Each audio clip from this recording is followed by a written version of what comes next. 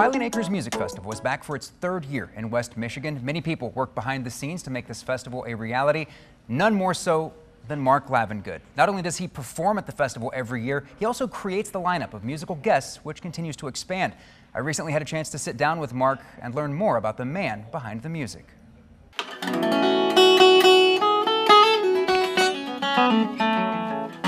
What's your drink of choice today? I am drinking some roast umber coffee. Yeah? Yeah, I take my coffee with a little bit of maple syrup, a little bit of cream if I got it. Local roaster?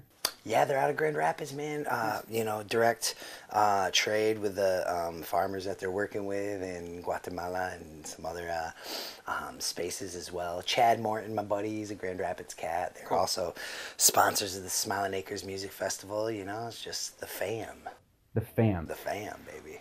Well, let's jump right in. Smiling Acres is kind of, you know, one of the big things people are talking about right now. One of many music festivals happening this time of year in Michigan. This has roots that involved you before it was open to the rest of the world, right? What's the history of Smiling Acres? Yeah, so Smiling Acres was just like a gathering of friends at the family Drew's property where it's located still in Truefit, Michigan. This is their home, now it is our home, they've welcomed us in. And they would just get together, their friends and family, and have, you know, fireworks celebration, just a potluck. Just a hang, you know, in the backcountry. Yeah, make some noise, Smiling Acres! And they would always talk about how they wanted to have a music festival like Wheatland, like Hoxeyville, like Bliss Fest, you know, like all the greats. And so that's what it was for, yeah, a decade plus. And then I moved up here with the family about 4 years ago and quickly became good friends with Nate and Rhonda and their family, the proprietors of Smiling Acres. And so we just became friends, helping each other out. You know, they were going to shows and they knew me through the scene, and we just were riffing, and, you know, they told me about what they were wanting to do and you know, asked me to be a part of it. And I told them that that was something that I was very passionate about and like actively trying to you know, manifest in my life, you know, when the time was right. You know, being so busy, I just wasn't trying to take on, you know, like founding a festival back then, you know. But when a team of people who have everything except you come and be like, I need you, I was like, yes, let's go. So that was when we decided to do the first year. We're in our third year this year, and yeah, so that was 2021. You've had some incredible acts in year one, in year two. It seems like the panel of performers keeps getting bigger and bigger. Who can we expect at the big festival this year? Man, I am so proud of the lineup this year. We've got May Early Wine, The Accidentals, Airborne or Aquatic, Henhouse Prowlers, Jonas Friddle, Earth Radio returning for year 3. We've got Jesse Ray and the Carolina Catfish, a lot of West Michigan talent. Everyone that's playing the festival are friends of mine, you know, either collaborators or, you know, just people that I love so much, you know, for who they are and for the music that they make. We've got Blanco Suave from the Upper Peninsula, Eric Ingblade Trio. The list goes on, you guys. This is pretty deep. Yeah, it's a nice lineup this year for sure. How do you describe the type of music? Because it kind of has a broad range. Yeah, no, I usually liken it to like, what is your favorite independent community radio station, right? Think of that, like, you know, you're gonna get a little Americana, a little folk, a little rock, a little country, some hip hop, you know, like an amalgamation of styles. But what you'll get over anything is quality music every single act. For anyone who's never been to a music festival, the sort of closed-minded thought might be, well, you just go and you listen to music. But there's more to it than that. Talk to me about some of the extracurriculars that people can expect this year out there on the farm. Yeah, there's we've got a lot of different activities. We've got a workshop space. We've got camping as well. It's kid friendly.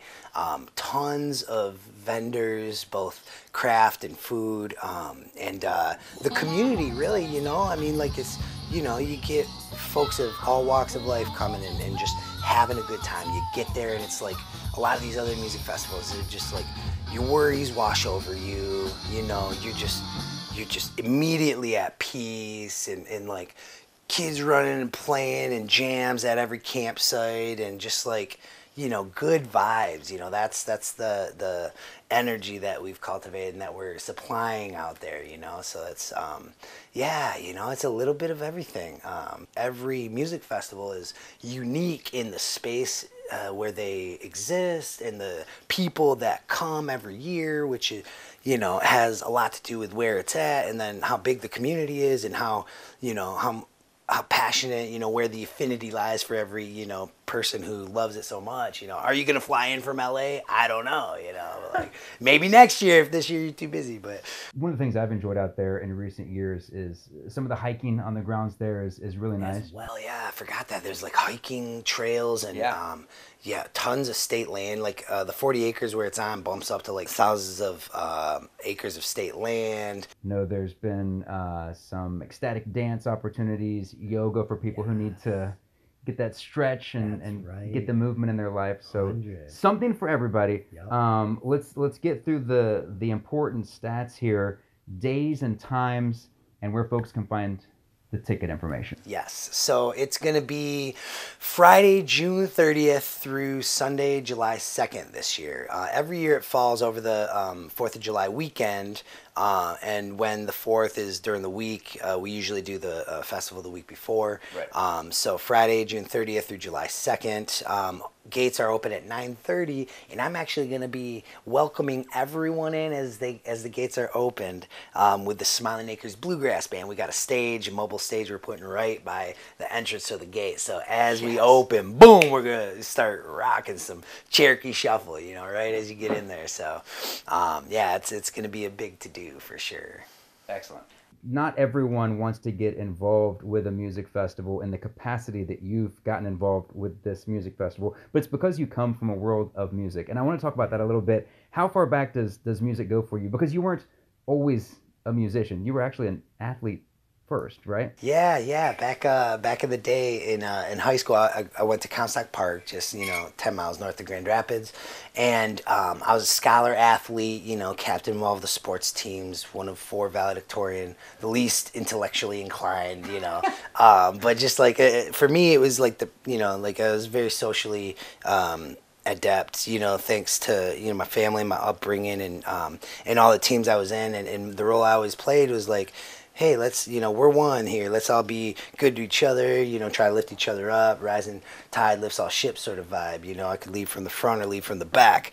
But then my buddies were like, hey, I know you used to do band. And I was like, yeah, I did. And you want to play drums for my band? I was like, sure. You mean I get to come and hang out and you can let me play drums? Sure, So that got me into playing, drums, and then I started playing guitar later, and went to college, studied Spanish and business, and I was just trying to search for what moved me, and I just ended up sticking with music, and it's brought me here today. It's incredible, man. There's a tune I wrote and named after my grandmama's. It's called Pour Beth et Lorraine. Can you still speak Spanish? Sí, yo hablo español. 99% of the music I listen to is from rock nacional, which is rock and roll from, originating from Argentina, largely from Buenos Aires, artists like Andrés Calamaro, Fito Páez, Charly García, Juanse, Ratones Paranoicos, now Barbie Recanati, Martilina Bertoldi, just inspiring artists with incredible music, and I love it so much, but here I am in Michigan, and it's, I just don't have so many people to share it with, and that's okay with me, but I've been, communicating with folks, and there are, some folks around the circle here that share, my love for Spanish, and even if you don't share, a lot of folks like the music still, even though they don't understand the lyrics, But I tell you what, when you get those lyrics and you're listening to a dope track, and then they blast you and they make you think something that maybe was different than the way you thought it before, it's a good feeling. Oh yeah, 100%. It's so interesting. I think about the athleticism and then the degrees and finding your way into the world of music. Eventually, you picked up an instrument that I wasn't even familiar with before we moved to Michigan, the dobro. When was that introduced to you, and how do you even describe that to people? Yeah, the dobro is a form of a slide guitar, right? Technically, it's a resonator guitar. The resonator mechanism is the thing that looks like a hubcap, right? And it helps project and amplify the sound. I was introduced to it thanks to my buddies. You know, it really is like, you know, my buddies in high school, you know, the ones that asked me to play in their band. So my buddy Ben from Winter Sessions, and my wrestling buddy, he had a resonator guitar, a Fender round neck resonator. So it's like a regular guitar you'd play, you know, ding, ding, ding, ding, ding, like that. But the square neck vibe, the strings are raised off of the neck like that far. So you can't push the strings down. You have to use a steel bar. And it's like or a glass slide, you know, and you're like, so it's just a cool sound. It looks weird, and it's just like, you know, it's intriguing, you know, to the eyes and the ears. Started making honey where you be the tree. Will you climb the tree and the honey's all gone? I really loved it. You know, I fell in love with it, the sound, you know, and so I just stuck with it in the band that I was in. We were all playing acoustic guitars anyway, so, you know, we needed to diversify our instrumentation. Change it up. Yeah, and so I ended up buying a Fender mandolin, $200 Fender mandolin, and traded my buddy Ben for his resonator guitar so that the band could have, instead of 4 acoustic guitars, now we had a banjo, an acoustic guitar, a resonator guitar, and a mandolin. And now we're a folk band. Do you still play with that group? Winter Sessions. I play, you know, Winter Sessions songs every single show I play, you know, usually at least like 5. So it's a big part of my live performance. Music is obviously fully intertwined in your household here. How many instruments do you think you can play at this point? A little bit. Oh, can I play? How many can you dabble with? Oh, I mean, most of them, you know, like keys, bass, upright bass and electric, guitars, all kinds, you know, drums, aux percussion, keys, I'm like basic, I'm not like, you know, really, you know, like Dutch Snedeker level. He's my key player, he's a nasty boy. But yeah, I like to sing, I write, yeah, shucks, I just like to put myself in the situation, you know. I learned one instrument, and then after that, I was like, oh, ukulele, I'm tinker with that, and like, oh, these strings kind of work just like those ones on the guitar, and so like like once you learn one, it's like when you learn one language, it's a little easier to learn another, and you know, and then the more you learn, the more interconnected elements to the design of it you find, you know. Well, that's what I was going to ask. Does it help with writing and producing music to know how different instruments work and sound? Yeah, for sure. Absolutely. Yeah, and especially even if you can't play them, just to know like how they fit in the production of a song, you know, like the role that the bass serves, or the role that the you know, piano or organ or Rhodes have, right? Because those 3 are all keys, but they serve different purposes in the song, right? One might be a big drone, you know, on the organ, you know, and then that's just, you know, sort of the, you know, foundation, the piece, some arpeggio, you know, like, so yeah, it's the layers, the soundscape, and then you put them all together, and it's the whole, it's the song, and you're like, just moves you know? Yeah. Yes. You're digging in a little bit more on the production side of things. Talk to me about the build out here on your property. Yeah, so we're sitting right here in the expansion build out from the studio. Up here in Coral, Michigan, we moved in 4 years ago, and then about 3 years ago I started building outbuilding on the property. Welcome everybody, come on into the bear den.